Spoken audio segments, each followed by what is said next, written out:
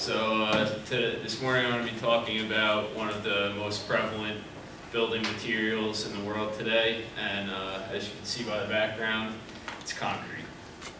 So let's just get one thing straight before we begin: the difference between cement and concrete. I know for the longest time I used the terms interchangeably, but I've learned that they really are two different materials. Cement is an ingredient in concrete, and after reacting with water, this cement starts to harden and it binds together the aggregate and the concrete, and you end up with your finished product of concrete. You can see the different aggregate sizes in there, and then more or less the gray is the concrete binding everything together. And since cement is such an important ingredient in concrete, I just want to go into a little more detail about it. The oldest use of cement was found in Israel. It dates back to about 7000 BC, and it was a concrete floor slab, and it used a lime-based cement. The Great Pyramid at Giza also used a lime-based mortar to hold together the stones of the pyramid. The Greeks and the Romans also used lime-based cements. The Romans actually added to the lime base by putting volcanic ash in it, and that added more cement-like properties, and I'm going to discuss that more in a bit. But research really didn't get into optimizing the chemical composition of cement until about the 1700s. Mostly in England this was, and by 1824, a man named Joseph Aspdin submitted for a patent for Portland cement, and that is what is used in modern society now, is Portland cement. It's not a brand name, but that is actually the name of the material, and it was named after limestone that was quarried from an island named Portland in England. So it was a little clever marketing tool by Mr. Aspdin. And how is cement made? Well, first you need your raw materials. It's usually limestone, clay, sand, and the elements and compounds you're looking for in those raw materials are calcium, iron, silica, and alumina. And once you have that, you need to grind it down and proportion it so that you get that optimal chemical composition in your cement. The mixture is then fired at roughly 2700 degrees Fahrenheit, and you get an output. What you can see in the bottom, your right there, is called clinker, and it's golf ball to baseball sized pellets, and when you smash it up and add a little gypsum, you get Portland cement. So enough with cement now. We want to get to the finished product, and that is concrete. So before you start to prepare your mix of concrete, you want to know what characteristics do you want from this concrete. You want to know the strength. You want 4,000 psi, 6,000 psi. It could go up, I think they could get to like roughly 20,000 psi right now, strength, compressive strength. You want to know the consistency, which is measured by the slump test, and that's basically you have a cone and you fill it up with the cement and lift the cone up, and the instantaneous drop in height of the cement would be your slump, and that just gives you a good idea of how workable it is when you're going to be pouring it. So once you define what you want out of your concrete, then you start proportioning your mix. The four main ingredients in concrete are water, cement, fine aggregate, and coarse aggregate. And there are a couple different methods to proportion it, but it used to be, it was called the 1-2-3 method, and that was just cement to sand to gravel by volume, and that would give you a rough estimate of what the proportion was for your concrete. But now the American Concrete Institute Specification 211 kind of draws out more detailed proportioning steps for you, and you can either do that by weight or by volume. But no matter how you proportion your mix, you're always going to need to go back and refine it, because as I learned in my lab class, my group was trying to make a 2000 psi mix.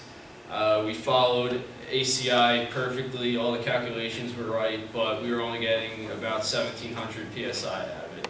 So it's a very variable material, so you're always going to need to go back, trial and error to get what you ultimately want. And right here is just an example of the different proportions of materials based on the design strength. I used the weight method from ACI just to throw this together. And as you can see, generally what happens is the cement content increases with your design strength, and the fine aggregate size proportion decreases. But what you're really looking for out of that chart is the water to cement ratio, W to C ratio, because that's really the driving parameter in concrete. You want to limit the amount of water in it, and that makes your design stronger. And there are a couple of ways to lower the water content and lower your W to C ratio and drive your strength up. One of those ways is adding additional cement-like material. That could be volcanic ash, fly ash, blast furnace slag, or silica fume. And these residuals, they don't necessarily have cement-like properties by themselves, but when they're mixed with cement and start reacting with the lime in the cement, they grow cement-like properties, and they can help bring your design strength up. You can also add various admixtures into your concrete, and normally, as you can see, they're in liquid form. You don't put a lot of it in. It's a very low content of the admixture if you're going to add any. They're normally grouped by function. The first is accelerating, which it means what it says. It accelerates the strength gain in the concrete. Concrete is generally designed for a 28-day strength, meaning that if you want a 6,000 PSI concrete, after 28 days of pouring it and allowing the cement to react with water, it'll have that 6,000 PSI strength. So an accelerating agent might bring that time down to 25 or 26 days. You also have air entraining admixtures, and what they do is it adds air bubbles into the concrete. So if you have, say, a sidewalk outside in New Jersey in winter, there's going to be a lot of freezing and thawing of the concrete. So if there's extra room in the concrete for the water to expand and contract, the concrete won't crack as easily. You also have retarding admixtures, and they decrease the rate of the initial set of concrete. So this is more for when your construction workers are pouring the concrete at the job site. It'll give them more time to go around and consolidate the concrete with vibrators and also finish it up so you have that nice smooth finish. And the last set is water reducing. You have normal range and high range. The normal range reduces the water content by 5 to 10%, and the high range, which are known as super plasticizers, can reduce the water content by 15 to 30%. And really what you're getting at here is lowering that W-C ratio and increasing the strength of your concrete while still keeping it workable to get into the formwork. So now that we know a little bit about what goes into concrete, what are its advantages? I personally feel that there's two major ones: variability and workability. Variability meaning that you can design a strength anywhere from 2,000 to 20,000 PSI. You could have various consistencies, various densities. You could have lightweight concrete for your building if you need to keep the load on the foundation down. You could have heavyweight concrete, which you could use at nuclear plants to shield from radiation. There's a lot of different variations of concrete that you can make. And this is opposed to steel, where the steel, you're just going to buy it from the steel mill, and whatever strength it's at, that's what you're stuck with. With whatever shape it's at, that's what you're stuck with. But with concrete, you could also work it into your forms, and if you could build a form out of wood or metal and pour the concrete into it, then you will have that shape. There's no need to be stuck with what steel gives you. But there's also disadvantages to concrete. One, it's a brittle material. So I'm sure a lot of you have been at an amusement park or something where you go up in those, they're almost like elevator rides. They bring you up real slow, hold you up there for a little bit, and then drop you out of nowhere. That's what a brittle failure is like. It doesn't give you much warning when it's going to happen, and it'll just collapse. But you could stop that from happening in concrete by adding a little reinforcing steel.